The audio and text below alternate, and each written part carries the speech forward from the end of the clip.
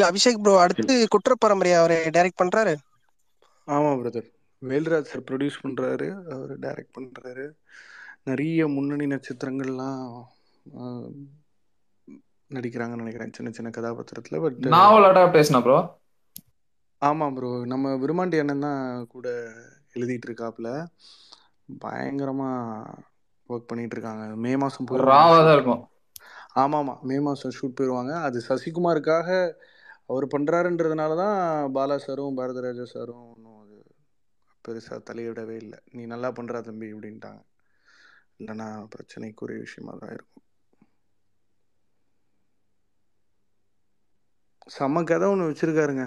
அது ஒரு பெரிய ஹீரோ மாட்டினா திரும்ப நல்லாயிருக்கும். நல்ல படைப்பாளி, சூப்பர் கிராஃப்ட் மேலே நல்ல கண்ட்ரோல் இருக்கு, சூப்பரான டைரக்டர். எனக்கு இப்போது சமீப காலத்தில் கடந்து வந்த சில ப்ரோமோ மெட்டீரியலில் கஸ்டடி ஒரு பெரிய சம்பவமாக இருக்கும்னு நம்புகிறேன். எனக்கு அதுதான் கொஞ்சம் சங்கடமாகவும் இருக்குது. வெங்கட் பிரபு வந்து அவ்வளோ வெரைட்டி நிறைய விஷயங்கள் முயற்சி பண்ணவர். அவர் ஏன் ஏகேயோட பண்ண மாட்டுறாருன்றது யார் தான் அந்த முடிவு எடுக்கணும்னு தெரில. ஏன்னா இப்போ இன்னும் இந்த மகிழ் சார் அனௌன்ஸ்மெண்ட்டு வராமையே வேறு இருக்குது. என்ன கதைன்னே தெரில. இது காம்படிஷன் அப்படின்றதெல்லாம் தாண்டி அடுத்தடுத்து என்ன நடக்க போகுதுன்றத ப்ரோ பார்ப்போம். பெரிய பெரிய ஹிட் ஒன்றும் இல்லையா ப்ரோ அவருக்கு, ஏகேக்கு, இவருக்கு விபிக்கு? இல்லை ப்ரோ, இப்போ மாநாடு வந்து நம்ம ஸ்வைஸ் எஸ்டிஆர் இருந்த அது மார்க்கெட் அதான் ஸ்டேட் இருந்த நிலைமையில அது ஒரு பெரிய அச்சீவ்மெண்ட் தான் அந்த காலகட்டத்துக்கு. இல்ல ப்ரோ, அதுக்கப்புறம் உடனே ஒரு குக்கி பண்றேன் அப்படின்னு சொல்லிட்டு இது மாதிரி ஏதாவது ஒண்ணு பண்ணிடுறாருல ப்ரோ, அடிக்கடி. நீங்கள் ஏகேவோட டிரெக்டர்ஸ் பார்த்தீங்கன்னா அவங்களோட ட்ராக் ரெக்கார்ட்லாம் அவருக்கு கவலையே கிடையாது. இப்போ இன்னைக்கு நீங்கள் வந்து அவங்க 2 பேரும் இணையறாங்கன்னா அது மங்காத்தாக்கு நிகரானோ இல்லை அதுக்கு அதிகபட்சமான எதிர்பார்ப்போ கண்டிப்பாக இருக்கும்ல. சில டிரெக்டர்ஸ் வந்து நீங்கள் ட்ராக் ரெக்கார்டை வச்சு டிஃபைன் பண்ணவே முடியாது. ஏதாவது ஒன்று பண்ணுவாங்க டக்குன்னு அப்படின்னு ஒன்று இருக்கும். பட் கஸ்டடி கொஞ்சம் சில விஷயங்கள்லாம் பார்த்ததுனால அது டெஃபினட்டாக அது ஒரு நல்ல முயற்சியாக இருக்கும். அது அவரு தெலுங்குல வந்து அது பெருசா போறதுக்கு நிறைய சான்ஸ் இருக்கா ப்ரோ? அது இருக்கு பிரதர். ஏன்னா அவங்களோட மீட்டர்லேயே அது இருக்காது. ஆனால் அதுக்கான ரூட்டை பிடிச்சிருக்காப்புல. சென்டிமெண்ட்ஸ்லாம் இருக்கும். சென்டிமெண்ட்ஸ்னால் தெலுங்கு சினிமாக்கான சென்டிமெண்ட்ஸ் இதெல்லாம் இருக்கும். பட் இது அவர் பண்ண படங்கள்லேயே one of the best films in terms of camera work. Our SR கதிரும் அவரும் வாட்டி இணையறாங்க. பயங்கரமாக இருக்குது, பயங்கரமாக இருக்குது. தமிழில் அது ஆக்சுவலாக ப்ராப்பர் பைலிங்குவல் தான். எங்கேயுமே பபுள் கம் போட்டு மென்ட்ரா மாதிரிலாம் இருக்காது. ஓகே. தமிழ்லையுமே அது ஸ்டாண்டலோனாக ரொம்ப இம்பார்ட்டண்ட்டான ஒரு படமாக தான் இருக்கும். ஏன்னா ஜானர் கொஞ்சம் ரெஸ்பெக்ட் பண்ணுவார் விபி. ஏதாவது ஒன்று புதுசாக ஒரு ஜானர் போனால் அதில் உண்மையாக ஏதாவது ஒன்று பண்ணணும்னு நினைப்பார். பாப்பா இந்த ஜானர் படங்கள் இந்த வருஷம் கொஞ்சம் வருது. சில சயின்ஸ் ஃபிக்ஷனு, மார்க் ஆண்டனி கூட is not a very plain film. அதுலேயும் ஒரு முக்கியமான ஜானர் ஒன்று இருக்குது. ஸோ லுக்கிங் ஃபார்வர்ட் இந்த வருஷம் பார்ப்போம். ப்ரோ எனக்கு என்ன டவுட்னா, இவரு நாக சைத்தன்யா ஏன் ப்ரோ வேற யாராவது இன்னும் கூட ஒரு பெரிய ஹீரோவா இன்னும் பெரிய ரீச்சா வச்சு இல்லை, இது போற மாதிரி? அதுதான், இது முன்னாடியே பேசப்பட்ட காம்பினேஷன். பட் என்னதான் இருந்தாலும் நாக சைதன்யாவுக்கும் அந்த ப்ரொடியூசருக்கும் ஒரு டைப் இருந்திருக்கு. முன்னாடியே சேர்ந்து படம் பண்ணணும்னு ஆசைப்பட்டு இருந்திருக்காங்க. பட் இது ரொம்ப இது ப்ராப்பர் கேம் சேஞ்சராக இருக்கும் நாக சைத்தன்யாவுக்கு. ஏன்னா சும்மா கிடையாது, பெரிய கான்வாஸில் பண்ணப்பட்ட படம், செம்ம கமிட்மெண்ட் அவர்கிட்டேருந்து. எல்லாருமே அந்த ஸ்டார் ஆக்டர்ஸ் வந்து கொஞ்சம் கஷ்டங்க. இவ்வளோ பெரிய லினேஜ், அவரும் அவங்க அப்பாவும் அவர் தாத்தாவும் ஆண்ட பரம்பரை அவங்க தெலுங்கு சினிமாவே. ஸோ இவருக்கு ஒரு அந்த அல்டிமேட் பிரேக்குன்றது வந்து சில படங்கள் தான் ஒருத்தர் அப்படியே ரீடிஃபைன் பண்ணும். ஸோ பார்ப்போம். பிபியும் நம்ம எவ்வளவு பெரிய ஆளை ஹேண்டில் பண்ணிருக்காரு, தலைய ஹேண்டில் பண்ணிருக்காரு, அதோட என்ன ப்ரோ? அதான் சரி, ஆர்டிஸ்ட் ஹேண்டில் பண்ணுறதுன்றது இப்போ கஸ்டடி வந்து ஒரு பாயிண்ட் டு பாயிண்ட் படம். ஒரு இடத்துலேருந்து இன்னொரு இடம் வரைக்கும் போகுது. நிறைய ட்ராவல் இருக்கிற ஒரு கதை. Everybody is on the run. So பைலிங்குவலில் நீங்கள் எல்லா சீனையும் 2 வாட்டி எடுக்கிறீங்க, அட்லீஸ்ட் டைலாக் இருக்கிற காட்சிகள். ஸோ பார்ப்போம். அபிஷேக் ப்ரோ, பாப்போம் ப்ரோ. எஸ்டிஆரும் விபியும் அகைன் ஜாயின் பண்ண வாய்ப்பு இருக்கா? இல்லை ப்ரோ, இப்போ எஸ்டிஆர் வந்து ரொம்ப கிளியரான ஒரு ஃபேஸில் இருக்கார். He wants to two films where it will release on time, there will be no payment. STR பற்றி உங்களுக்கு நிறைய தெரியும். தெரியும். எஸ்டிஆரோட தம்பி தானே இவரு. கூடவே இருக்கு. தமிழ் சினிமாவோட தம்பிங்க ரவிவர்மன். நாளைக்கு யார் ஷூட்டிங் ஸ்பாட்ல வலிக்க விழுக போறான்னு கேளுங்க சொல்லுவான். சொல்லுங்கண்ணா, அது சொல்லுங்கண்ணா, அது பாயிண்ட் சொல்லுங்கண்ணா. உனக்கு தெரியாத எஸ்டிஆர் பத்தி அவரோட 50வது படம் வந்து ரொம்ப ஐகானிக்கா இருக்கணும்னு அவருக்கு ஒரு சின்ன ஆசை இருக்கு. கரெக்டான முறையில் அமையணும்னு ஒரு ஆசை இருக்கு. இன்ஃபேக்ட் ஏஆர் முருகதாஸ் டாக்ஸ் ஹெவியா போயிட்டு இருந்துச்சு. அப்போதான் டக்குன்னு இந்த மாதிரி எஸ்கே அந்த பக்கம் போச்சு. ஸோ 50வது படம் பெருசாக பண்ணணும், கரெக்டாக பண்ணணுன்ற ஒரு ஆசை அவருக்கு இருக்குது. இப்போ எனக்கு தெரிஞ்சு எஸ்டியை தவிர்த்து எல்லா பெரிய ஹீரோஸும் they want to work with Lokesh. In fact நீங்கள் இன்னும் லியோவோட ரிலீஸ் டயத்தில் இன்னும் பயங்கரமான சில செய்திகள்லாம் கேள்விப்படுவீங்க, இல்லை அது கொஞ்சம் முன்னாடியே கூட செய்திகள் வரலாம் லோகேஷ் அடுத்து என்ன பண்ண போகிறாருன்னு. So coming to Simbu sir வந்து அண்ணன் வந்து அது ஒரு பெரிய பேனராக இருக்கணும், நல்ல டைரக்டராக இருக்கணும், நீட்டாக எந்தவித பஞ்சாயத்தும் இல்லாமல் அழகாக உள்ளே போயிட்டு வெளியே வந்துடும். அவருக்கு இந்த ரேஸில் இருக்க வேணாம் அப்படின்றதுல தெளிவாக இருக்கார். பட் வர்த்தக சினிமா அவர் மேலே ரைட் ஆகுதில்ல. இது செம மேட்டருங்க. தலைவருக்கு சொன்ன கதை தேசிங் பெரியசாமி தலைவருக்கு சொன்ன கதை, தலைவர் கதை கேட்டுட்டு அவ்வளோ சூப்பராக இருக்கேப்பா, பட் இந்த ஏஜில் எப்படிப்பா அப்படின்ற அந்த ஒரு தாமதம் இருந்தது, தயக்கம் இருந்ததுனால தான் அது ஒரு மாதிரி அப்போ டேக் ஆஃப் ஆகாமல் இருந்துச்சு. ஏன்னா தானு சார் ஓகே பண்ணி வச்சிருந்த கதை அது என்ஓசி வாங்கிட்டு தான் இங்கே பண்ணுறாங்க. ஸோ இது ஒரு முக்கியமான படம் ஆக்சுவலாக எஸ்டிகே. ஒரு பீரியட் ஃபிலிம் வேறு. ஸோ நல்லாயிருக்கும், இது பயங்கரமாக இருக்கும் அவருக்கு. அதனால் 50வது படம் நோக்கி போயிட்டுருக்கிறதுனால இப்போ அடுத்தடுத்து இன்னும் மார்க்கெட். இப்போ for example there was a point when RT ராஜா அவர்கள் வந்து சிவகார்த்திகேயனை பெரிய ஹீரோவாக கொண்டு போகணுன்றதுக்கு ஒரு சில முயற்சிகள் எடுத்தார்ல. அது ஒரு கேமரானா பிசி, ஒரு ஹீரோயின்னா சமந்தா அப்படின்னு சொல்லி வெவ்வேறு படங்களுக்கு வெவ்வேறு முயற்சிகள் எடுத்தார். அந்த மாதிரி எஸ்டிக்கும் அந்த மாதிரி சில முயற்சிகள் கூட இருக்கிறவங்க எடுக்கணும். அது பார்ப்போம் என்ன நடக்குதுன்னு. பட்டு திரும்ப 50th நோக்கி தான் எல்லாமே இருக்குது இப்போது. அது பெரிய நாய்ஸாக இருக்கும், அது கண்டிப்பாக ஒரு பெரிய இயக்குனராக இருக்கும். இப்போதைக்கு நீங்கள் you can be very happy about Desingh Periyasamy. ஏன்னா இது கிட்டத்தட்ட அவரோட சில பேர் அவங்களோட ட்ரீம் ப்ராஜெக்ட்ஸோ ஒரு 5வது 6வது படமாக தான் பண்ண வாய்ப்பு கிடைக்கும். பட் தேசிங்க்கு அது 2வதாகவே அமைஞ்சிருக்கு. சம மேட்ரு. இது ஒழுங்காக டிரான்ஸ்லேட் ஆச்சுன்னா எஸ்டி பிக் லீக் தான். ஏன்னா என்ன இருந்தாலும் 10 தலை எப்படி ப்ரோ இருக்கும், அதோட அவுட்புட் ப்ரோ எப்படி அது இருக்கும்? ஏன்னா வந்து ஒரிஜினல் படம் மாதிரி இருக்காது ப்ரோ. இவங்க அண்ணன் உள்ளே வந்தாலே அது ஒரு இன்டர்பிரிட்டேஷன் தான், அது கண்டிப்பாக ரீமேக்காக இருக்காது.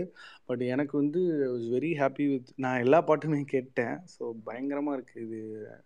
அதுதான் எனக்கு ஆச்சரியமாக இருக்குங்க, இந்த காலகட்டத்துலேயும் ரஹ்மான் சார் இவ்வளோ பிஸி ஸ்கெடியூலுக்கு நடுவில் ஒரு படத்தோட தேவையை புரிஞ்சுக்கிட்டு டெலிவர் பண்ணுறதுலாம் அன்பிலீவபிள். ஆக்சுவலாக இப்போ எஸ்டிக்கும் பாய்க்கும் செம்ம ஈக்குவேஷனில் போயிட்டுருக்கு. ஸோ அதுவே ரொம்ப ஹாப்பி. ஸோ இது வந்து ரெகுலர் ரீமேக்காக இருக்காது, ஃப்ரேம் டு ஃப்ரேமாக இருக்காது. அது ப்ளஸ் லுக்காகவே அமைஞ்சிருச்சுல. இது இவர் இந்த வயசில் பண்ண வேண்டிய படம் தான், இது கொஞ்சம் முன்னாடி பண்ண முடியாது. இப்போ தொட்டி ஜெயாவுக்கு அடுத்த லெவல், பட் இன்னும் கொஞ்சம் ஏஜ்டாக ரொம்ப ஷார்ட்டடாக செட்டில்டாக இருப்பார். நல்லாயிருக்கும், செமையாக இருக்கும். நெக்ஸ்ட் மூவி ஆனா உங்களோட எஸ்டிஆர் இன்டர்வியூ மறக்கவே முடியாது ப்ரோ. அது உண்மையான FIFA எல்லாம் விளையாண்டு பண்ணுவீங்க. ரீசெண்டா ஆனா ஒரு கேள்வி கேட்டீங்க பாருங்க தேவையில்லாம. ஆனா இத்தனை சொத்து அந்த 4 படத்துல சம்பாதிச்சதா டிஆர்ன்னு கேட்டீங்க பாருங்க, எப்படி ப்ரோ உங்களுக்கு அந்த தைரியம் வந்தது?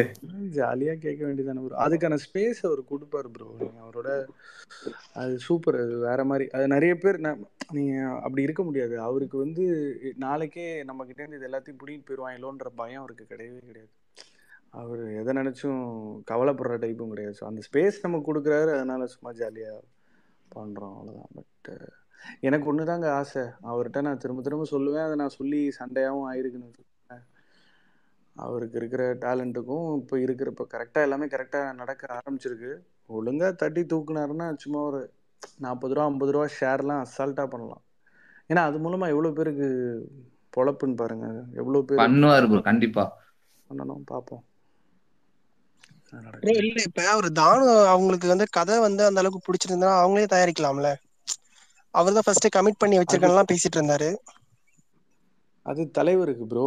Why will Danu sir want to do a film with Simbu when it was planned for Superstar? அப்படி ஒன்று இருக்குல்ல. இல்ல ப்ரோ, அவர் ஒரு இன்டர்வியூல பேசும்போது ரொம்ப இவரை புகழ்ந்து பேசியிருந்தாரு தேசிங் அவரை. அதான் ஈக்குவேஷனாக எல்லாம் இருக்கும் ப்ரோ. அது வந்து அதாவது தலைவருக்கு சொன்ன கதை ஒன்று இருக்குது. அப்புறம் நான் நிறைய டீட்டெயில்ஸ் சொல்ல முடியாது, நான் ரவிவர்மன் அளவுக்கு தைரியமான ஆள் இல்லை.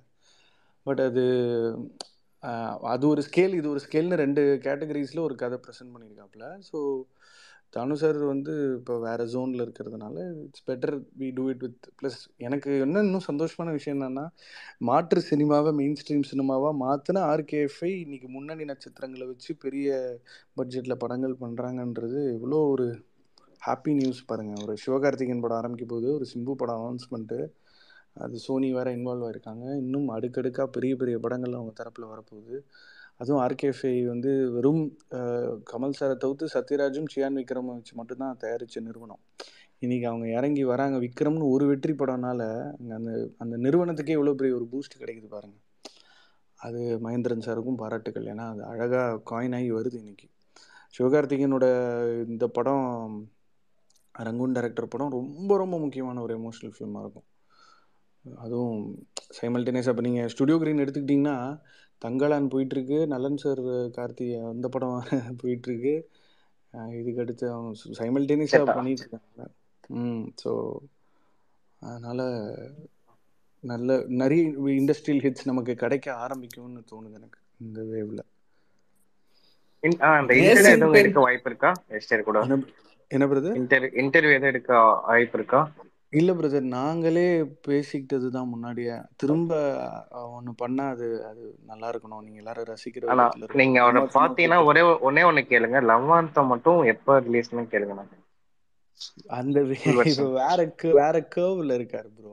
இந்த டயத்துல அதெல்லாம் அதுக்கான அவசியம் அவருக்குள்ள தோன்றதுதான் செய்யற ஆளு. ஸோ அதனால அது லவாந்தம் பண்றீங்களா நான் இப்போன்னு கேட்டா, டே என்னடா அப்படின்னு கேட்பாரு. இதுக்கு அதுக்கான டைம்லைன் இல்ல. அவர் பக்காவா மொய்தாய் அது இதுன்னு பயங்கரமா டிரான்ஸ்ஃபர்மேஷன்ல இருக்காரு. ஸோ ஆளாவே பக்காவா உடல் ரீதியாக, மன ரீதியாக, எமோஷனல் ரீதியாக எல்லாத்துலேயுமே நான் ஒரு கட்டமைப்புக்குள்ள வரணும், கட்டுக்கோப்பா இருக்கணும், என் ஃபோக்கஸ் எல்லாமே டெய்லி லைஃப் ஸ்டைல் அகாமடேஷன் இந்த மாதிரி ஒரு தாட் ப்ராசஸில் இருக்காரு. So he wants to like cut ஆக்ஷனுக்கு நடுவில் இருக்கிற மேஜிக்கை நான் கையாளணுன்ற அந்த ஜோனில் இருக்காரு. ஸோ டைரக்ஷனே எனக்கு தெரிஞ்சு கொஞ்ச நாளைக்கு அவர் பண்ண மாட்டாருன்னு நினைக்கிறேன். பண்ணாமல் இருந்தால் தான் சரி. ஏன்னா மாநாடு மூலமாக திரும்ப ஒரு என்னன்னா ஒரு படமே பண்ணலனாலும் அவரை பற்றி செய்திகளோ இல்லை அவரை பற்றி ஒரு பஸ் ஒன்று வந்துட்டே இருக்கும். இப்போ அந்த பேடி இமேஜ் போய் இன்னைக்கு ஒரு முதிர்ச்சி பெற்ற ரொம்ப மெச்சூர்டான ஒரு ஜோனில் இருக்காரு. So now he has to make the film to the docking. இப்போ போய் பேட்டிலாம் கொடுத்துட்டு இருந்தா அது ஓகே. அந்த படம் ப்ரொடியூசர் கேட்குறாங்கன்னு பண்ணி கொடுப்பாரு, ஃபைன். பட் எனக்கு தெரிஞ்சு it's time for the work to two the docking. ஏன்னா அப்பாடா நம்ம ஆசைப்பட்ட எதிர்பார்த்த சிம்பு வந்தாச்சு, அது ரெகுலராக போயிட்டு இருக்குன்ற ஜோன்ல தான் இருக்கணுமே தவிர அவர் எவ்வளோ டேலண்ட். பரத்வாஜ் நடந்த பேட்டி தான் அவரே ட்வீட் போட்டிருக்காரு நேத்து. அதான்டா சொல்றேன், அவரோட நீ குறைச்சல நீ எடு இன்னொரு பேட்டி அடுத்த படத்துக்கு. இல்ல அதான் மச்சான் பண்ணலாம். பட் அதை கோட் பண்ணி போட்டதுக்கான காரணம் அதுதான், அவரோட ஃப்ரேம் ஆஃப் மைண்ட். இப்போ லைக் அதுல என்ன சொல்லியிருக்காருன்னு பாரு. அதுதான் பண்ணுவோம், பேட்டி பண்ணுவோம், பண்ண பிரம்மாண்டமா வித்தியாசமா ஏதாவது ஒன்று கார்த்திக் ரவிவர்மன் ஸ்பேசஸ்ல பேசுற அளவுல அது இருக்கணும்ல அட்லீஸ்ட். ப்ரோ இப்போ கமல் நிறைய படம் பண்றாருல RKF5ல. இப்ப நிறைய புதுசா ப்ரொடியூஸ் எல்லாம் பண்றாரு. ஃபியூச்சர்ல ரஜினி வச்சு ப்ரொடியூஸ் பண்றதுக்கு ஏதாவது சான்ஸ் இருக்கா ப்ரோ? இது ஃபியூச்சர் இல்லையே ப்ரோ. லோகேஷ் டைரக்ட் பண்ணி ரஜினி சார் நடிச்சு கமல் சார் வில்லன்ற மாதிரியான ஒரு டாக் ஆல்மோஸ்ட் அக்ரிமெண்ட் லெவலுக்கு போச்சு 1.5-2 years பேக். அது அப்பவே இருந்துச்சு அதுக்கான டாக். அது அப்பயே அவரு ஃபுல் டைம் அரசியல் இருந்தார்ல, அந்த டைம்லயே வந்தது. ஆக்சுவலா விக்ரமே அவரு ரஜினி பண்ண வேண்டிய படம் தான். விக்ரம்னா அதே கதை இல்ல, அந்த கால்ஷீட்டே அவர் பண்ண வேண்டியதுதான். அதுக்கப்புறம் அது நடக்கல. அதுக்கப்புறம் தான் இவர் நடிச்சாரு. இல்ல ப்ரோ, ஒரு கடாரம் கொண்டான் பண்ணார்ல, அதுல இருந்தே தொடர்ந்து நிறைய ப்ராஜெக்ட் பண்ணணும்ன்ற ஐடியால தான் இருந்தாங்க. அப்பதான் ரஜினியை வச்சு ஒரு பெரிய படம் பண்ணணும்னு சொல்லிட்டு தான் கேட்டு ட்ரை பண்ணும்போது அப்ப இவரே தான் ஒதுங்கிட்டாரு. இல்ல நான் பண்ணலன்னு சொல்லிட்டு தான் அண்ணாத்த பண்ணாருன்னு நினைக்கிறேன். பட் ஆனா அப்ப இருந்தே இவங்க இப்ப விக்ரம் வெற்றியால இவங்க வரல. ஆனா அப்பயே ஒரு பிளான் இருந்தது. கடாரம் கொண்டான் டைம்ல இருந்தே நிறைய படங்கள் இதெல்லாம் பிளான் பண்ணி வச்சிருந்தாங்க. கடாரங்குண்டம் டைவான்னு எனக்கு தெரியல. பட் இந்த சோனி பேனிஜே இவங்கெல்லாம் ஒரு டைஅப்ல ஒரு பெரிய நியூஸ் ஒன்று அனௌன்ஸ் ஆச்சுல, அப்போதான் இது வேர் பிளானிங். விக்ரமுக்கு முன்னாடியே இது வேர் பிளானிங். அதே மாதிரி அவங்க சூஸ் பண்ற கண்டென்ட்டும் மாறுதுல ப்ரோ. இப்போ கமர்ஷியலா தான் போறாங்க ஃபுல்லா. இந்த விக்ரம்க்கு அப்புறம் முதல்ல எடுத்த கடாரம் கொண்டான்லாம் பாத்தீங்கன்னா கமர்ஷியல் பிலிம் சொல்ல முடியாது. இப்ப எடுக்கிறதுல பாத்தீங்கன்னா இப்போ இது சிவகார்த்திகேயன் ஆகட்டும், இப்ப எடுக்கிறதும் கமர்ஷியல் அவரே மாறிட்டாரு. அவரே இந்தியன் 2 பொன்னியின் செல்வன் எடுத்த மணிரத்னம் அப்படிதானே போயிட்டு இருக்காரு. அவரே தெலுங்கு டைரக்டர் மகேஷ் நாராயணன் விரட்டி விட்டாரு. அடுத்த 5 சாங்கும் பாடினாலும் ஆடுவாரு. அவரே அந்த மகேஷ் நாராயணனா அவரு திருஷ்யம் 2 இதெல்லாம் விரட்டி விட்டாரு. இல்லைங்க, அவர் ராஜ்குமார் பெரியசாமி உரியடின்னு படம் எடுத்தாருங்க. அதுவே கமர்ஷியல் படம் கிடையாது. சரிங்களா? உரியடி ரங்குன் தான். ஆமா, அதுவே கமர்ஷியல் படம் கிடையாது. அதனால கமர்ஷியல் தான் பண்ணணும்லாம் பண்ணல. இப்ப நீங்க இந்த படமே எடுத்துங்க, சிம்பு படம், அது கமர்ஷியல் கிடையாது, ஒரு பீரியட் ஃபிலிம் தான் சொல்றாங்க. கமர்ஷியல் சும்மா படம்ன்ற என்னத்தையா term ரொம்ப கமர்ஷியல் சத்து.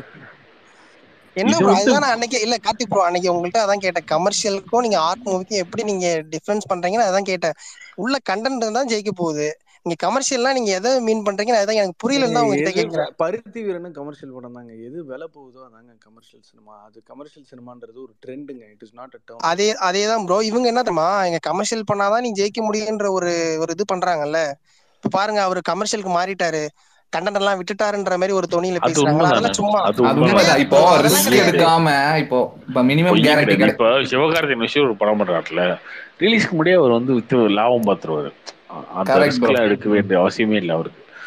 அது அதுக்கப்புறம் ஓடுது ஓடல அது வேற. இப்போ சிம்பு வச்சு படம் பண்றாரு, அந்த ஒரு பட்ஜெட்டை வந்து கால்குலேட் பண்றாங்க, அந்த பட்ஜெட்டுக்கு மேல பிசினஸ் பண்ணிடுவாங்க ரிலீஸ்க்கு முன்னாடி. அதுதான் அந்த அந்த இதுக்கு வந்துட்டாரு. அதை அப்ப வந்து அது அவர் பண்ணதுல கமர்ஷியல்ன்றதான் முன்னாடியே ஒரு படம் பாத்துறாருன்னு சொல்றீங்களா? ஆமா வேற என்ன கிடையாது ப்ரோ, நீங்க எப்படி இது ஏன் கண்ணன் ஏங்க படம் இப்ப எடுத்தா அது முன்னாடியே அவர் இப்போ வந்து ஒரு தமிழ் எடுப்பாரா ராஜ்கமல்ல? உத்தம வில்லன் விட்டுருங்க ப்ரோ, அது அவரோட ஓகே. நீங்க முழுக்க இல்ல முழுக்க ஒரு ஆட் அதான் படம். சொல்றேன். இல்ல இல்ல அது எடுக்கவே மாட்டாரு ப்ரோ, அது எடுக்கவே மாட்டாரு. ஓகே, அதுக்குன்னு ஃபுல் அண்ட் ஃபுல் அவரோட இது இல்ல.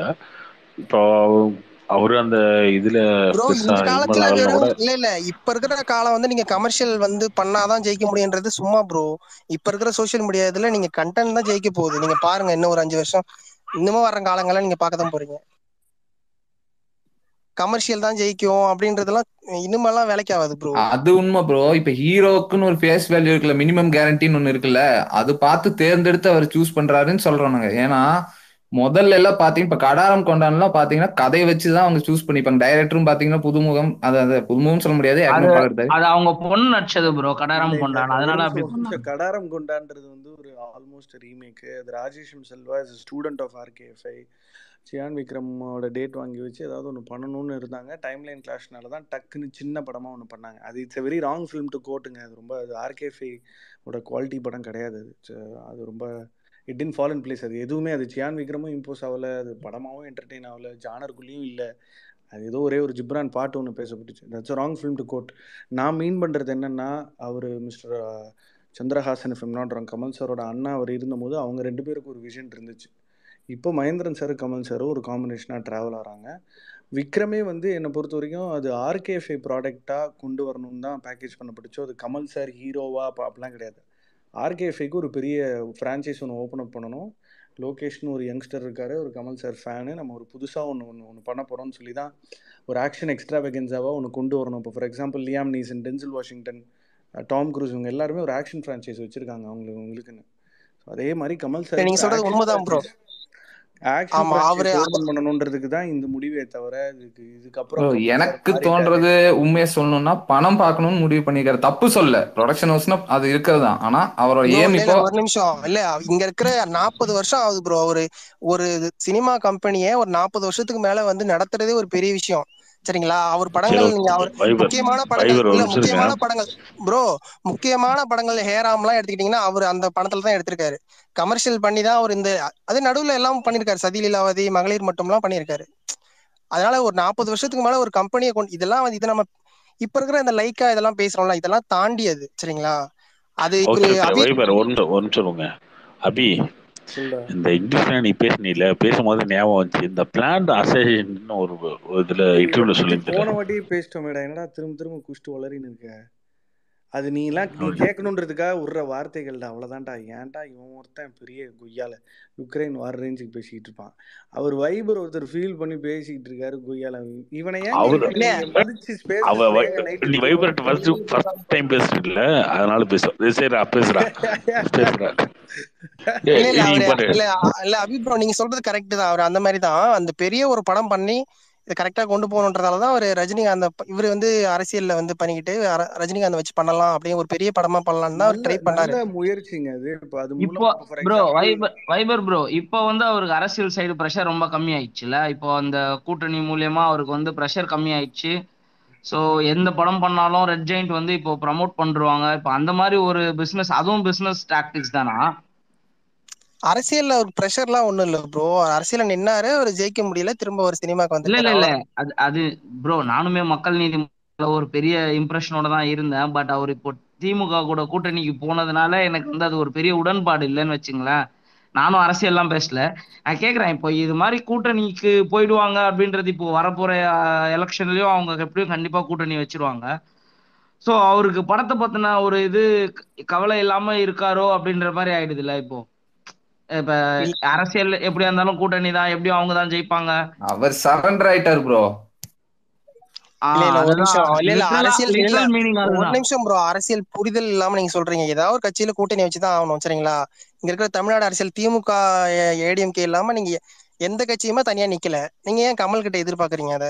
ப்ரோ நான் ஏதாவது ஒரு வந்து கட்சி தனியா நின்னுச்சு. ஆமா, அப்புறம் அரசியல் நான் மத்தவங்க கிட்ட நீங்க எதிர்பார்க்காத அவர்கிட்ட ஏன் எதிர்பார்க்கறீங்க?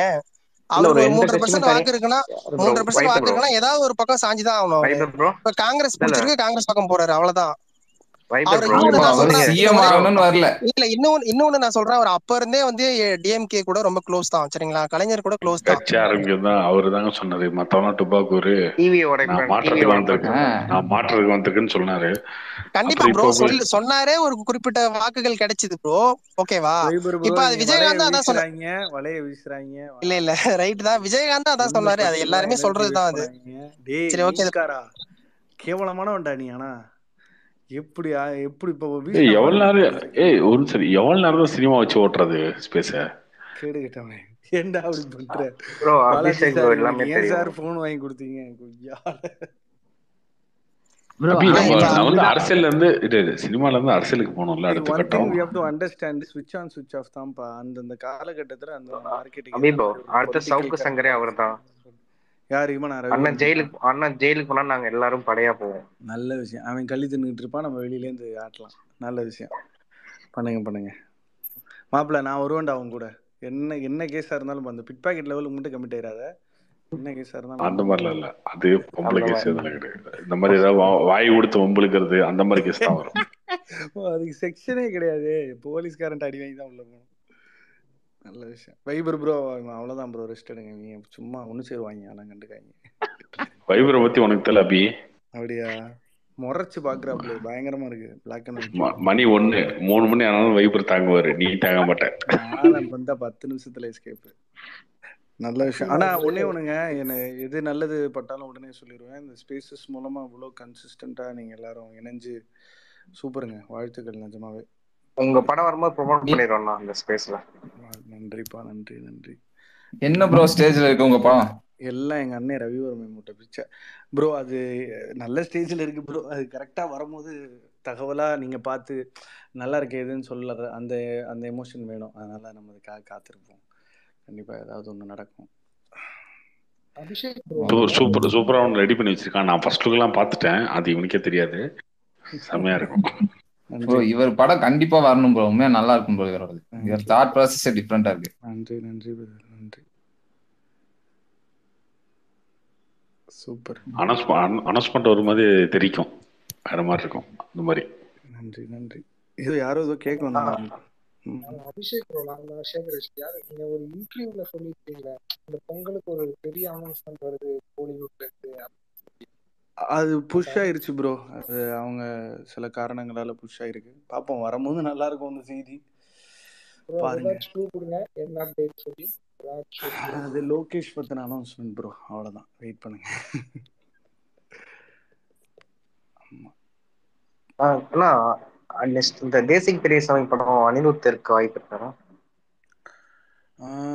அனி ஏற்கனவே 10 விரல் ஒரு விரல்ல ஒரு ப்ராஜெக்ட் ஹேண்டில் பண்ணிருக்காப்புல. பட் அணி இருக்கிறது அதிகம், வாய்ப்பு அதிகம். ஏன்னா ஒரு வேலை இந்த பீரியட் பண்ணதில்லை, அதனால ஒரு எக்ஸைட்மெண்ட் அவர் கிரியேட் ஆகலாம். பட் அதில் நிறைய வேலை இருக்குது. இன்னொரு மியூசிக் டைரக்டரும் பேசிகிட்டு இருக்காங்க. ஸோ அணி வந்து இப்போ எல்லாருக்குமே மேண்டேட்டுங்க. எல்லாருமே அணி வேணும்னு நினைக்கிறாங்க. ஸோ அணி வேணும்னு நினைக்கலன்னா என்ன, எஸ்டிஆர் கூட இது வரைக்கும் ஜாயின் பண்ணல. அதான் அவங்க 2 பேரும் சின்ன வயசுல இருந்து செம ஃப்ரெண்ட்ஸ். பட் யுவன் இருக்க சான்ஸ் இருக்கா ப்ரோ? இல்ல ப்ரோ, எனக்கு தெரிஞ்சு இல்ல. இப்போதைக்கு இப்போ 2 அணி ஒரு அடிப்படையா இருக்கு. அதை தாண்டி ஒரு ஆப்ஷன் யோசிச்சுட்டு இருக்காங்க. ப்ரொடக்ஷன் சைட்ல தான் பேசிட்டு இருக்காங்க. டைரக்டரோ ஹீரோ இன்வால்வ் ஆகல இன்னும். பட் பாய் பண்ணா வெயிட்டா இருக்கும். பாய்க்கான கிரவுண்ட் இது. ஆமா ப்ரோ. தேசிங் பெரியசாமி ட்விஸ்ட் நல்லா வைப்பாரு ப்ரோ ரைட்டிங்ல. அவரோட அந்த கண்ணும் நல்லா இருக்கும். ஷார்ட் பிலிம் ஒன்னு பார்த்தேன், அதுவும் ட்விஸ்ட் சூப்பரா இருக்கும். கெஸ் பண்ணவே முடியாத மாதிரி இருக்கும். ரொம்ப இன்ட்ரெஸ்டிங்கான ஸ்டோரி டெல்லர் தான். அவர்கிட்ட ஆக்சுவலா சொல்லாமான்னு தெரியல, தேசாந்திரின்னு ஒரு கதை ஒன்று இருக்கு. அது என்னைக்கு வருதோ அதுவும் பேசப்படுற படமா இருக்கும். ரொம்ப இம்பார்ட்டண்ட்டான ஒரு ஃபிலிம். டைட்டில் சொல்லிட்டீங்க. அதான் என்ன பாட்டா வந்திருக்குல்ல, அதனால அவர் கேட்டா சமாளிச்சுக்க வேண்டியதான். கண்ணும் கொள்ளையடித்தால் வந்து ஒரு எக்ஸ்பெக்டேஷனே இல்லாம போய் படம் தியேட்டர் விட்டு வெளில வரும் இல்லாமலாம் இல்ல, அவங்க ப்ரோமோட் பண்ணல. ப்ரொடக்ஷன் சைடுல பயங்கர இல்ல ப்ரோ. அந்த ஃபர்ஸ்ட் ஹாஃப் வந்து ஃபர்ஸ்ட் ஹாஃப் இல்ல, ஒரு ஃபர்ஸ்ட் ஒரு half an hour 20 minutes அது செட் ஆகிறதுக்குள்ள என்னடா இது யாரா நல்லா இருக்குன்னு சொல்லிட்டு சொன்னாங்க அப்படின்ற மாதிரி இருந்தது. பட் போக போக அந்த மூவி டிராவல் ஆக அந்த இன்டர்வல் ட்விஸ்ட்ல இருந்தே படம் பயங்கரமா இருக்கிற மாதிரி இருந்தது. ரொம்ப ரொம்ப திருப்தியா வெளில வந்த படம் அது. அதுவும் கோவிடுக்கு முன்னாடி கடைசியா பார்த்த படம் அது. நானு சூப்பரா இருக்கும் அந்த படம். அந்த மாதிரி அந்த லெவல்ல அந்த மாதிரி ட்விஸ்டோட கிட்ட ஆக்சுவலா ஒரு பெருசா அசிஸ்டன்ட் எல்லாம் ஒர்க் பண்ணது இல்ல. நீங்க நம்ம நேர்காணல் ஒண்ணு இருக்கு பாருங்க, அதுலதான் கொஞ்சம் டீடைல்டா பேசியிருப்பாரு. அவரு விஜய் மில்டன்ட்டு கொஞ்ச நாள் இருந்தாரு. நிறைய சினிமாவை வேடிக்கை பார்த்து கத்துக்கிற சசிகுமார் சார் மாதிரி, தேசிங் பெரியசாமி மாதிரி ஆட்கள்லாம் வாய்ப்பு கிடைக்காதான்னு ஏங்கி தவிக்கிற ஆட்கள். ஸோ இப்போ பாருங்க, இவ்வளோ பெரிய கொடுத்துட்டு தெரியும்டா முல்ல மாதிரி இவ்வளோ டைம் எடுத்து பண்ணது வந்து பொறுமையா இருக்கணும்ல. நம்ம ஒரு பெரிய ஹிட்டு கொடுத்துட்டு திரும்ப வெயிட் பண்ணி பண்றது, பிளஸ் எல்லாம் தலைவரோட மிகப்பெரிய வாழ்றதே தலைவருக்காக தானே வச்சுக்கோங்க. அந்த மாதிரி ஒரு ரசிகன் அப்படி கதை சொல்லி அது இல்லப்பா சூப்பர்லாம் சொல்லி அப்புறம் இங்க வந்து I am happy for ST தலைவன் பண்ணணும்னு நினைச்சது. ஏன்னா 2-3 பேர் தாய்லாந்து போய் கதை சொல்லிட்டு வந்தாங்க, இதுதான் ஓகே பண்ணாரு. மூவாய்த்தாய் கத்துக்கிறாரா ப்ரோ அவரு? ஆமா ப்ரோ, ஒரு சம ஃபன்ல இருக்காரு ப்ரோ. சரியான டஃப் ப்ரோ அது. ஆமா, அவர் ஃபுல்லா மாத்திட்டாரு, லைஃப் ஸ்டைலே மாத்திட்டாரு. ஃபுட்டு, வாட்டரு எல்லாமே டோட்டலா கம்ப்ளீட்டா மாத்திட்டாரு. அங்க போய் இருந்ததுக்கான காரணமே ரீஜெனரேட் ஆகிட்டு வரணும்னு தான். ஏன்னா வெயிட் வந்து ரொம்ப டிராஸ்டிக்காக குறைச்சாரு. கொஞ்சம் பிளான் இருந்தாலுமே அந்த ப்ராசஸ் ரொம்ப ஃபாஸ்ட்டாக போயிடுச்சு. ஸோ இப்போ தான் கொஞ்சம் டைம் எடுத்து நீட்டாக பிளான் பண்ணிட்டு வந்திருக்காரு. பார்ப்போம் ப்ரோ. இது இன்னொரு விஷயம் என்னன்னா, இப்போ அவ்வளவு பெரிய ரஜினி ஃபேனா இருக்கிறவரு, தலைவர் ஃபேனா இருக்கிறவரு, ஒரே ஒரு கதை தான் பிச் பண்ணாரு அவர்கிட்ட. இன்னொரு கதை பிச் பண்ணி அவர் ஏஜ் பேட்டர்னுக்கு பண்ணிருக்கலாம்ல. அதுதான் ப்ரோ, அது டைம் லைன் தான் ப்ரோ, எல்லாமே டைம் லைன் தான். ஆனால் அவர் டிஜே ஞானவேல் அவர்களோட கதை ரொம்ப பாதிச்சிருச்சு தலைவரை. அது பண்ணணும்னு ரொம்ப ஆசையில தான் இருந்தாரு. இன்ஃபேக்ட் ஃபோட்டோ ஷூட் லெவலுக்கு போயிருச்சு சிபியோட படம். ஃபர்ஸ்ட் லுக் ஃபோட்டோ ஷூட் போயிடலான்ற லெவலுக்கு போயிருச்சு. அதுவுமே பயங்கரமான ஒரு செம்ம ஆக்ஷன் படம். அது சூப்பரான மேட்ரு. அது நிறைய பேர் ஒர்க் பண்ணியிருக்காங்க சிபியோட, செம்ம மேட்ரு அது. அதுவுமே திரும்ப நடக்க வாய்ப்பு இருக்குன்னு தான் சொல்றாங்க. இது ஒரு குவிக்கியா பண்ணிட்டு திரும்ப அதை பண்ணலான்ற மாதிரி தான். இது எப்படி ப்ரோ, இது எப்படிப்பட்ட இதா இருக்கும் ப்ரோ? இது டிஜி ஞானவேலுன்றவர் வந்து இப்போ ஒரே ஒரு படம் தான் எடுத்திருக்காரு, ஒன் ஃபில்ம் ஓல்டு. அண்ட் அது வந்து கிரிட்டிக்கலி அக்ளைம்டு படம். ஸோ கமர்ஷியலா தலைவர் வச்சு பண்ணும்போது கமர்ஷியலா பண்ணணும்னு தானே பார்ப்பாங்க. எனக்கு ஒரு சினிமாவில் ஒரு நல்ல விஷயம் என்ன நடக்கும்னா, சில தோல்விகள் கூட வெற்றிக்கு காரணமா இருக்கும். இப்போ எனக்கு தெரிஞ்ச தலைவர் வந்து பாக்ஸ் ஆஃபீஸ்ன்ற அந்த ரேஸ் எல்லாம் தாண்டி நம்ம ஒன்று கொடுக்கணும். அதில் நம்ம யாருன்னு இவங்களுக்கு தெரியணும்னு கூட நினைக்கலாம்ல. இப்போ அண்ணாத்தை வந்து அவர் எதிர்பார்த்தல. என்னை பொறுத்த வரைக்கும் அவரோட கேரியர் எப்படி இருந்திருக்கணும், சிவாஜிக்கு அப்புறம் எந்திரனுக்கு அப்புறம் 2.0 அப்புறம் அரசியல், நடுவில் எந்த படமுமே கிடையாதுன்னு தான் நான் நினச்சேன். பார்த்தா நடுவில் நிறைய நீங்க சொல்ற அந்த கண்டென்ட் பேஸ்ட் படங்கள் எல்லாம் அவர் அங்க பண்ணிட்டாரு. அதெல்லாம் வந்து அவருக்கு அது பெருசா எடுபடல அப்படின்ற மாதிரி தான் எனக்கு பட்டுது. ஓகேவா? அந்த கபாலி காலா நான் சொல்ல மாட்டேன். பேட்டை தவிர்த்து எல்லாமே வந்து ஒரு அவருக்கான படமும் கிடையாது, கண்டென்ட்டும் கிடையாது. So Kaala of course I like it for certain reasons. But அது கபாலியோட ஆஃப்டர் மேட்ச்னால அது இன்னும் கஷ்டத்தில் தான் இருந்துச்சுன்னு வச்சுக்கோங்க. பட் இந்த படம் கேபிட்டல் பனிஷ்மெண்ட்டும் என்கவுண்டருக்கும் எதிரான ஒரு போராட்டம் பேஸ்ட் பண்ண ஒரு படம். ஒரு ரிட்டையர்ட் காப்பாக நடிக்கிறாரு. நிறைய கோர்ட் ரூம் ட்ராமாவாக இருக்கலாம், பர்ஃபார்மன்ஸ்க்கான ஸ்கோப் இருக்குது. என்னை பொறுத்த வரைக்கும் கடைசி விவசாயியில் மிஸ் ஆனது ஒரு நல்ல சம்பவம் இங்கே நடக்கிறதா தான் நான் பார்க்குறேன். ரொம்ப முக்கியமான ஒரு வாய்ஸாக இருக்கும் ப்ரோ. தலைவர் மாதிரி ஒரு தன்னோட இந்த வயசில் இவ்வளோ பெரிய ஒரு ஹீரோ முக்கியமான ஒரு மெசேஜ் சொல்ல போகிறாருல்ல. ஸோ ரொம்ப இம்பார்ட்டன்ட். இல்லை, தர்பார்ல ஏற்கனவே போலீஸாக தானே ப்ரோ நடிச்சாரு. தொடர்ந்து அது ஒரு மாதிரி இருக்காது. Retired bro. ஓகே.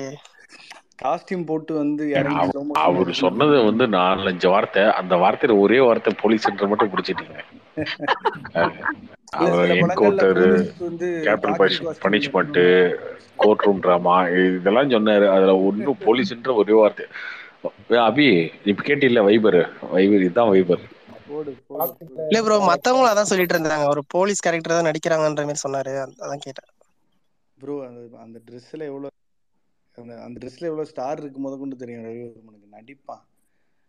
சரி, அப்போ சிபி அது வரைக்கும் வெயிட் பண்றதா ப்ரோ? வேற ஏதாவது படத்துல நடிக்க அப்படிதான் ஏதாவது டைரக்ட் இருக்கும், பண்ணுவாரா? அப்படிதான் இருக்கும். அப்படி இல்லைன்னா டக்குன்னு வேற ஏதாவது போய் பண்ணிட்டு வருவாரு. எஸ்கேக்கும் இப்போ டைம் இல்லைல்ல, சரியான லைன் அப். இப்போ மற்ற டாப் ஹீரோஸ் எல்லாருக்குமே டைம் டைட்டா இருக்கு. ஏன்னா ஆர்யா சர்பேட்டா 2 ஆரம்பிக்க போறாரு. கார்த்தி ப்ரோ சார் அப்படியா இருந்தா லால் சலாம் இருக்கவருக்கு, அப்புறம் இந்த படம் வேற லால் இருக்கு, ஒரு சலாம்லாம் 2 சின்ன வருஷம் மேட்டர் ஆயிடுதா? தான். இல்ல லால் சலாம்லாம் சின்ன மேட்டருங்க, டப்புன்னு முடிச்சிருவாங்க. லால் சலாம்லாம் கெஸ்ட் ரோல் தானே ப்ரோ? ஒரு எக்ஸ்டெண்டட் கேமியோ மாதிரி தான். பட் ஆனா இது வந்து நீங்க ஒரு படம் வந்து வெற்றி அடைஞ்சதுன்னா உடனே அவங்க வந்து ஒரு அந்த அந்த லைம் லைட் யூஸ் பண்ணி உடனே போனாதானே நல்லா இருக்கும். இப்ப அதுதான் வந்து இவருக்கும் நடந்தது. அப்படிலாம் அவசியம் இல்லை ப்ரோ. இப்போ லவ் டுடே பிரதீப் அடுத்து என்ன பண்ணாலும் அது ஒரு இல்ல ப்ரோ, அந்த தேசிங் பெரியசாமிக்கே 3 வருஷம் ஆயிடுச்சுல்ல, அதுக்குள்ள ஒரு படமே பண்ணிருக்கலாம் அவரு. ராஜ்குமார் பெரியசாமிக்கும் அப்படிதானே ப்ரோ நடக்குது. ப்ரோ அவர் வந்து இல்ல, அவர் பிக் பாஸ் டைரக்ட் பண்ணாரு ப்ரோ, 2-3 சீசன் நடுவுல பண்ணாருன்னு நினைக்கிறேன். வீக்கெண்ட் எபிசோட்ஸ் டைரக்ட் பண்ணுவாரு. இல்ல ஆமா, இது இந்த படம் காயினிங்ன்றது வந்து ஒரு பெரிய சம்பவம் ப்ரோ. அது அப்படியே உருட்டி பரட்டி பல டைமென்ஷன்ஸ்ல அது நிறைய காரணங்க ஃபேக்டர்ஸ் அதை இன்வால்வ் பண்ணும். நம்ம அப்படி தேசிங் பெரியசாமி டக்குன்னு ஹீரோ. இப்போ நீங்க சும்மா டேட் பார்க்கும் போது உங்க கூட நீங்க உட்காந்தா உங்களுக்கு அது புரியும். டைம் லைனா உங்களுக்கு அதான். ஆர்யாவோட சர்பேட்டா 2 எப்போ ஆரம்பிக்க போகுது, பாரஞ்சித் எப்போ தங்கலான் முடிக்க போறாரு, இப்போ நலன் படமும் ஜப்பான் ஒரே நேரத்தில் கார்த்தி சார் பண்ணிருக்காரு, அடுத்து 96 பிரைமோட 2D அது முடிச்சுட்டு திரும்ப வந்து கைதி 2 அப்படின்னு எல்லாமே டைம் லைனு.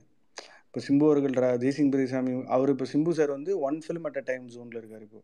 ஆனால் மற்ற ஹீரோஸ் அடுத்தடுத்து போகணும். இப்போ ஜெயம் ரவிக்கு வந்து கோமாளிக்கு அப்புறம் ஒரு பெரிய தம்பிங்கான ஒரு விக்டரி அப்படியே மிஸ்ஸிலேயே இருக்கு. இப்போ அகிலன் முடிச்ச உடனே அது இந்த ஜனகணமன வருமானு தெரியாது.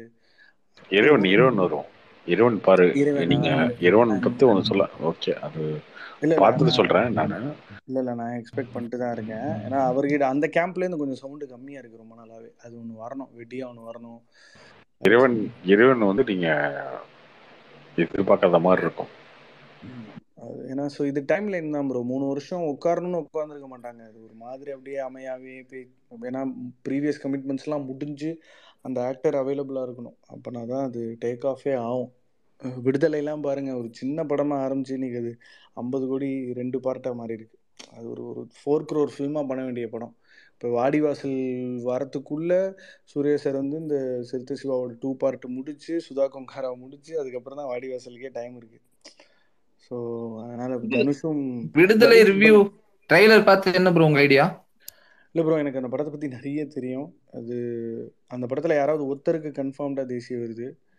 அது ரொம்ப இம்பார்ட்டண்ட்டான ஒரு படம். நக்சலைட்ஸ் பற்றின பதிவுகள் ரொம்ப குறைவு தான் நம்ம தரப்பில். இது ரொம்ப ரொம்ப முக்கியமான ஒரு படமாக இருக்கும். சூரிய அவர்கள் வந்து நம்ம நினைக்கிற மாதிரி கிரிஞ்சு காமெடி பண்ணுற ஆள் இல்லை. அது ரொம்ப பகுத்தறிவோடு இருக்கிற டைரக்டர் ராம் சாருக்கு ரொம்ப பிடிச்ச ரிவ்யூவர் யாருன்னா சூரி சார். படம் பார்த்துட்டு அப்படி அடிப்பார், டப்பு டப்பு டப்புன்னு. ரொம்ப இன்ஃபார்ம்டு, நிறைய புத்தக வாசிப்பு உண்டு, வாழ்வியல் உண்டு. இந்த படம் தான் வந்து சூரிய அவர்களுக்கு வந்து ஒரு மிகப்பெரிய ஜம்பாக இருக்கும். இதுக்கப்புறம் அவர் சும்மா இருக்கலாம், நடிக்க வேணாம். அந்த மாதிரி திரும்ப போய் ஒரு 10 இப்போ ஆரியாலாம் ஒரு நல்ல படம் பண்ணால் திரும்ப ஒரு 4 படம் நம்மளை செஞ்சுருவாருன்னு அவருக்கே தெரியும்ல. அந்த மாதிரி சூரியலாம் வந்து இந்த படத்துக்கு அப்புறம் அவரை நீங்கள் காமெடியாக ஏற்றுக்கிறது கொஞ்சம் கடினமும் கூட. ஒரு பெரிய கேம்பிள் தான் எடுத்திருக்காரு ஆக்சுவலாக அந்த படம் மூலமா. அதுக்கடுத்து வருது ராம் படம் வருதுல்ல, 7 கடல் 7 முனை. ஆமா, ராம் சார் ஆக்சுவலாக ஒரு பரபரப்பான மேட்டர் இருக்கு. அது எஸ்டியோட 50வது படமா அமைஞ்சா நல்லா இருக்கும். நல்ல ப்ரொடக்ஷன் கம்பெனி வேணும் அதுக்கு. ஒரு சதாம் ஹுசைன் ஒரு செம்ம மேட்ரு. நிறைய பேர் கேட்டு முகமது அலிலாம் டைட்டில் சொல்லிட்டு இருந்தாங்க. ஒரு டைட்டில் முகமது அலி, ஆமா அதான் நானும் கேள்விப்பட்டேன். முகமது அலி முஸ்லீம் கேரக்டர் நடிக்கிறாரு. அது வந்து அது ரொம்ப இம்பார்ட்டண்ட்டான ஃபில்மாக இருக்கும். அது நடந்துச்சுன்னா நல்லா இருக்கும். இந்த கொரோனா குமார் தான் எப்படி மிஸ் ஆச்சுன்னு தெரியல. நல்ல மேட்ரு. அது பிரதீப் ரங்கநாதன் பண்ண போறாரா ப்ரோ? அது இல்லை ப்ரோ, எனக்கு தெரிஞ்சு விக்னேஷ்வன் பிரதீப் தான் பேசிட்டு இருக்காங்க. விக்னேஷ்வன் அந்த எல்ஐசி பண்ண போறாரு பிரதீப் வச்சு. ஸோ அது கவினன் அதுவும் ஆர்கே அது ஆர்கே ப்ரோ, அதுவும் ஆமா. அதான் இன்னைக்கு சொல்லியிருந்தாங்க வலைபேச்சில். அது நான் ட்வீட் போட்டு delete பண்ணிட்டேன். ஆர்கேஃபே டர்மரிக் தான் பேசிட்டு இருக்கேன். பாத்தீங்களா வைபர் ராஜா, இப்ப தெரியுதா? பிரதீப் ரங்கநாதன் ஒரே இட்டு தான் கொடுத்தாரு, போட்டார் பாத்தீங்களா ஆர்கேஃபேல. ஆர்கேஃபே இருக்காங்க, அது டர்மரிக்குங்க. இல்ல இதுல வலை பேச்சுல நீ சொல்லியிருக்கானே. வலைபேச்சில் சொல்றதெல்லாம் நடந்துச்சுன்னா அப்போ அடுத்த சிஎம் ரவிவர்மனுங்க. அதெல்லாம் கிடையாது. அது நடந்துச்சுன்னா ஆர்கேஃபே நடந்துச்சுன்னா ஓகே தான். பட் என்னை பொறுத்த வரைக்கும் ஒரு தயாரிப்பு நிறுவனம் ஒரு ஓடுற குதிரையில பெட் பண்றது தவறே கிடையாது. நம்ம ஏதோ ஃப்ளோல ஏதோ சொல்ல வந்த உருட்ட பத்தியா இல்ல பரவாயில்ல, நீ கேட்கறதோட இருக்கட்டும். ஒரு தயாரிப்பு நிறுவனமா ஒருத்தர் வெற்றி படம் கொடுக்குறாருன்னா அவரை தூக்கி போடுறதுல எந்த தப்பும் கிடையாது. அதுலேயும் மாற்று சினிமா கொடுக்கக்கூடிய நிறுவனமா ஆர்கேஃபே இருக்கும். சும்மா கணக்குக்கெல்லாம் இருக்காது. இந்த எஸ்கே படமும் இந்த தேசிங்க படமும் பெரிய ஸ்டார் வச்ச கமர்ஷியல் படங்கள்லயே ஒரு ஸ்டேட்மெண்ட்டாக தான் இருக்குமே தவிர ரெகுலர் அஃபேராக இருக்காது. பார்ப்போம் என்ன நடக்குதுன்னு. ப்ரோ விடுதலை தமிழ்நாட்டு தவிர வேற எப்படி ப்ரோ இருக்கும் ரீச்? ஏன்னா இப்ப வெற்றிமாறன் படம் சவுத்ல அப்புறம் சென்னையில எல்லாம் நல்லா பண்ணும் கன்ஃபார்ம். ஓவர்சீஸ்லாம் எப்படி ப்ரோ பண்ணும் அது? இப்ப நீங்க சொன்னீங்கல்ல பட்ஜெட் வந்து 50 crores கிட்டத்தட்ட இதாயிருக்கு அப்படின்ட்டு. அதை ரெக்கவர் பண்ற மாதிரி இருக்குமா, இல்லாட்டி ரெண்டு பார்ட்டுக்கும் சேர்த்துதான் அந்த 50 crore எப்படி அது? ஏற்கனவே பார்ட் 1 டேபிள் ப்ராஃபிட், அதுக்கான பிரேக் டவுன் ரவிவர்மன் சார் நாளைக்கு ட்வீட் பண்ணுவார். அது பெரிய விலைக்கு போயிருக்கு சேட்டலைட்டு டிஜிட்டல்லாம். பட் பாயிண்ட் இதுதான், any film if the film is truly local is truly international. Kantara வந்து ஒரு பேன் இண்டியன் ஃபில்மாக அவங்க ப்ரொஜெக்டும் பண்ணல, அதுக்கான முயற்சியும் அவங்க எடுக்கல. அது முழுக்க முழுக்க வேர்ட் ஆஃப் மவுத்தில் தான் ஸ்ப்ரெட் ஆச்சு. ஸோ இன்றைக்கி நீங்கள் ரொம்ப லோக்கலாக ஒரு கண்டென்ட் பண்ணுறீங்கன்னா அது இன்டர்நேஷ்னலான கண்டென்ட். நீங்கள் ஒரு ஃபிலிம் ஃபெஸ்டிவல் போனவங்க கூட ஒரு தெருவில் நடக்கிற ஒரு பிரச்சனையை படமாக பண்ணியிருப்பாங்க, ஆனால் அது உலகமே பார்க்கும். இப்போ ஸ்விகேட்டோன்னு ஒரு படம் வரப்போகுது கொஞ்ச நாளில்.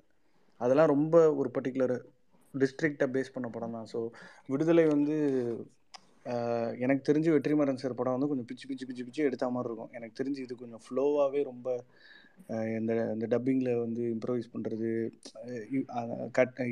கட் பேட்டர்ன்ஸில் ரொம்ப ரேம்ப் பண்ண அதெல்லாம் இருக்காது. படமாகவே ஃப்ளோவாக இருக்கும். ஸோ இது கண்டென்ட்டாக ரொம்ப முக்கியமான கண்டென்ட்டு. இப்போ எல்லா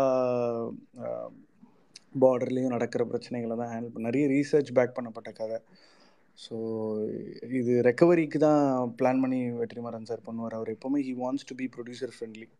டைம் எடுப்பார், நிறைய ரீஷூட் பண்ணுவார், எல்லாம் ஓகே. பட் இந்த படம் தமிழ்நாட்டில் ரொம்ப முக்கியமான ஒரு சவுண்டை கிரியேட் பண்ணணும். ஏன்னா இங்கே பேசுகிற ஒரு அரசியல் அது ஆந்திராவில் செல்லுபடி ஆகாது, கேரளாவில் செல்லுபடி ஆகாது. கேரளாவில் பேசுகிற கம்யூனிசம் கதை இங்கே நமக்கு புரியவே புரியாது. ஸோ அதனால் தமிழ்நாட்டில் நல்லா பண்ணாலே போதும். ரெக்கவரிலாம் வந்து ப்ரொடியூசரோட தலைவலி. நம்ம ரவிவர்மன் தான் உங்களை இப்படி ஆக்கி வச்சிருக்கான். நீங்கள் ரெக்கவரிலாம் யோசிக்காது, கண்டென்ட்டை பற்றி பேசிட்டு. இல்ல ப்ரோ, நீங்க சொன்னீங்கல்ல 4 crores வந்து ஆக்சுவலா பிளான் பண்ணது 50 crore வரைக்கும் போயிடுச்சு அப்படின்னு சொல்லிட்டு. ஸோ அதனால கேட்டேன். ஏன்னா அது ஆன் த கோல ஸ்பிட் பால் பண்ணும். அது வந்து காலப்போக்கில் பெருசான படம் ப்ரோ. அது ப்ரொடியூசரே வந்து ஏன் இதை இவ்வளோ பெருசாக பண்ணணும், பெருசாக பண்ணுங்கன்னு புஷ் பண்ணி சேதுனா உள்ளே வர வச்சு, அதெல்லாம் சேதுனா பண்ணுற மாதிரியே இல்லை. அது ரொம்ப சாதாரணமான ஒரு ரோல். அது அப்புறம் தான் ஐயாவா மாறி அது ஒரு வேற மாதிரி போச்சு. ஸோ அது 2 பார்ட்டுக்கு தானே 50 கோடி. ஸோ அதெல்லாம் அது ஃபர்ஸ்ட் வந்து பாரதி ராஜா பண்ண வேண்டியது, அதுக்கப்புறம் மாறி, அதுக்கப்புறம் விஜய் சேதுபதி வர்றாரு, அதுக்கப்புறம் அசுரன் ஒரு பெரிய ஹிட்டு. இதெல்லாம் அதுதான் பட்ஜெட்டை வந்து பெருசா மாத்துனுச்சு அந்த படத்துக்கு. ப்ளஸ் அவர் எல்ரட் குமாருக்கு இல்லாத காசா, பெரிய பிளேயர், ரொம்ப பெரிய பிளேயர்.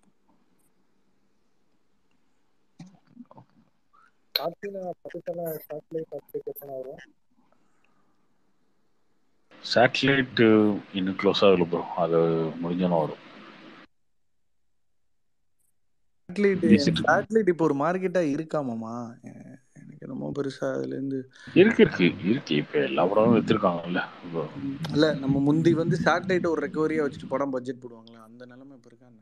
இப்போ வந்து மேஜர் வந்து டிஜிட்டல் தான் மேஜர். அதுக்கப்புறம் சேட்டலைட் ரெண்டுமே தான். அது ஹிந்தி மூணு தமிழ்நாடு தேட்டருக்கெல்லாம் அடிஷனல் தான். அபி ப்ரோ, நடுவுல கவின் பத்தி ஏதோ சொல்ல வந்தீங்களே, அதுக்கப்புறம் ஸ்கிப் பண்ணிட்டீங்க. ஆமாங்க, நான் இன்னும் சொல்ல வந்தா விட்டான் அப்படின்னு யோசிச்சிட்டே இருக்கேன். யாரை பத்தி? கவின் இன்னைக்கு கூட சந்திச்சோம். ரொம்ப முக்கியமான எங்க பாத்தீங்க? நீங்க சோமர் செட்ல ரொம்ப முக்கியமான ஒரு ஹீரோவா வரப்போறாரு ப்ரோ. டிபிஐ இப்படியே வச்சுக்கோங்க, கொஞ்ச நாளைக்கு மாற்ற வேண்டியிருக்காது. If every thing cos right, he is the next Sivakarthikeyan. But அது இந்த டாடா வச்சு மட்டும் நான் சொல்லலை. பேசும்போதே அதுக்கான ஆளுமை, பக்குவம் எல்லாமே இருக்குது அவர்கிட்ட. ஒரு போனியோட 2 படம் இருக்குது, பேஷனோட 2 படம் இருக்குது, டிஸ்னியில் ஒரு ஒரிஜினல் ஒன்று பண்ணுறாரு. ஸோ கரெக்டான பாத்தில் இருக்கார். டைரக்டோரியல் இன்ஸ்டிங்க்ட் இருக்குது, கண்டென்ட் மேலே செம கண்ட்ரோல் இருக்குது, தனி மனித ஒழுக்கம் இருக்குது, ஜெயிக்கணுன்ற வெறி இருக்குது. So Kavin is here to stay. கேட்கும்போது சூப்பரா இருக்கு. Okay bro, thanks. கேட்கவே சூப்பராக இருக்குது. நல்ல ரைனிங்காக முடிச்சிங்க. Thanks bro. அபிஷேக் ப்ரோ, சொல்லுங்கள் பிரதர். ப்ரோ துருவ நட்சத்திரத்தை பத்தி. பிரதர் நீங்கள் அந்த படத்தை பற்றி பேசினாலே எனக்கு ஒரு பயங்கர கோவம் வரும் பிரதர். அந்த படம் 4 வருஷத்துக்கு முன்னாடி வந்துருந்துச்சுன்னா கோஸ்ட் ஆகுது, வெங்காயம் ஆகுது. அது ஒரு வேற லீக் ப்ரோ. அந்த படம் அது ஒரு வேற மாதிரி ஆக்ஷன் ஃபிலிம்ஸோட டைனமிக்ஸே மாற்றிருக்கும். அது கிளாட்லி ஜிவிஎம் ஸ்டைலில் சொல்லணும்னா பேட்ச் கீச்லாம் முடிச்சு ஒரு மாதிரி ரெடி பண்ணிட்டுருக்காங்கன்னு நினைக்கிறேன். பட் அது இப்போ நான் எதிர்பார்த்த டைட்னஸ் இப்போ அதில் இருக்குமான்னு தெரில. பயங்கர பவர்ஃபுல்லான வில்லன், நிறைய கேரக்டர்ஸ் இருக்காங்க படத்தில். ஸ்டண்ட்டுலாம் ரொம்ப ரொம்ப ஆத்தென்டிக்காக இருக்கும். அண்டு ஜிவிஎம்மோட படங்கள்லேயே அது எப்படி வேறுபடுதுன்னா அந்த ஒரு காஸ்டியூம் டிசைன்லேயும், ஃபாலி ஒர்க்லேயும், எடிட்லேயும் தான். அதில் அவர் ஒரு ஸ்டைல், ஒரு கிராமர் ஒன்று பிடிப்பார். ஸோ துருவ நட்சத்திரம் will be like one James bond meets mission impossible zone தான். நல்லாயிருக்கும், பயங்கர இன்ட்ரெஸ்டிங்கான படம். ப்ரீ கிளைமேக்ஸ் சீக்வன்ஸ்லாம் சூப்பராக இருக்கும். அது டான்சர் சதீஷ்க்கு ரொம்ப முக்கியமான படமாக இருக்கும். நல்லா பண்ணியிருப்பார். வில்லன் என்ன பிரதர் இருக்கும் ப்ரோ. வாய்ஸ் ஓவர் இல்லாமல் எப்படி? பட் கரெக்டான அளவில் இருக்கும், நம்ம இரிட்டேட் பண்ணுற மாதிரி இருக்காது. அதுதாங்க அவர் ஜோனு. ஆக்ஷன் ஃபிலிம்ஸ் தான் அவரோட ஜோன். அதுலேயும் அஃப்கோர்ஸ் அவருக்கான அந்த லவ் எபிசோடு, அது ஒரு கேரக்டராக நிறைய ஆர்க்கெலாம் செட் பண்ணியிருப்பாப்புல. பட் அது ஒரு நல்ல ஆக்ஷன் படம், அது சூப்பர் ஆக்ஷன் படம். அது அப்போ வந்துருந்துச்சுன்னா வேறு மாதிரி. இப்போவும் it will still manage to hook the audience. ஏன்னா Harris Jayaraj in full form. RR ஒர்க்லாம் நாஸ்தி பண்ணி விட்டுருக்காரு. பயங்கரமான படமாக இருக்கும். அவருக்கு ஒரு கம்பேக்காக இருக்கும். டெஃபினட்டாக இருக்கும். ஏன்னா சவுண்டிங்காகவே நிறைய ஒர்க் பண்ணியிருக்காங்க, திரும்ப எடுத்து ஒர்க் பண்ணியிருக்காங்க நிறைய. பொதுவாக நம்ம இந்த ஸ்னைப்பரு, அப்புறம் சில யூஸ் பண்ணுற எக்யூப்மெண்ட்ஸு, அந்த எப்படி ஒரு இடத்த பிரேக்கிங் பண்ணணும், எப்படி எக்ஸிட் ரூட்டை பிளான் பண்ணணும், இதெல்லாம் நம்ம ஆங்கில படத்தில் தான் பொதுவாக கரெக்டாக இருந்து பார்ப்போம். இதில் நிறைய ரீசர்ச் பண்ணி கரெக்டாக பண்ணியிருக்காங்க. சும்மா அச்சுன்னு இருக்காது. ஓகே, வாய்ப்பளித்த அண்ணன் சொல்லுங்க ப்ரோ. போகும்போது கடைசி ஒரு பதில் சொல்லிருப்பாங்க. நாளைக்கு வர அப்டேட்ல மியூசிக் டைரக்டர் அனி இல்லைன்னா ஒரு டேரக்டர். என்ன பிரதர்? நாளைக்கு வர அப்டேட்ல மியூசிக் டைரக்டர் அனி இல்லைன்னா ஒரு டேரக்டர் மியூசிக் டைரக்டர். அந்த மியூசிக் டைரக்டர் யாரு தெரியல. நீங்க பேசுறது ரொம்ப விட்டு தெரியல ப்ரோ. நாளைக்கு மியூசிக் டைரக்டர் அப்டேட் வருதான்னு எனக்கு தெரியல. அது சொல்ல அவர் கேட்டதை நாளைக்கு அப்டேட் வருது இல்ல, அதுல அண்ணி இல்லைன்னா இன்னொரு மியூசிக் டைரக்டர் சொல்லி சொன்னீங்களா, அந்த 2வது மியூசிக் டைரக்டர் யாருன்னு கேக்குறாரு. ஐயோ, நான் வரல ப்ரோ இந்த விளையாட்டுக்கு. ரவிவர்மன் இருக்கிறது 4-5 பேர் தான். அதுல யாராவது சொல்ல இல்லமாமா, அவர் சொல்லுவாரு ப்ரோ. அவரு ப்ரெஷ் ஷோல அப்படி முன்னாடி சேர் போட்டு உட்காருவாரு, மேடை மேலேயே காலை வைப்பாரு, மரம் போறவனெல்லாம் சத்தாயிப்பாரு. இந்த மாதிரி ஆன்லைன்ல கழுவி ஊத்துட்டு நேரில் பார்த்தா கட்டி பிடிச்சிருவாரு. அதெல்லாம் நமக்கு வராது ப்ரோ. அவர் ஸ்பெஷல் டேலண்ட் அவரு.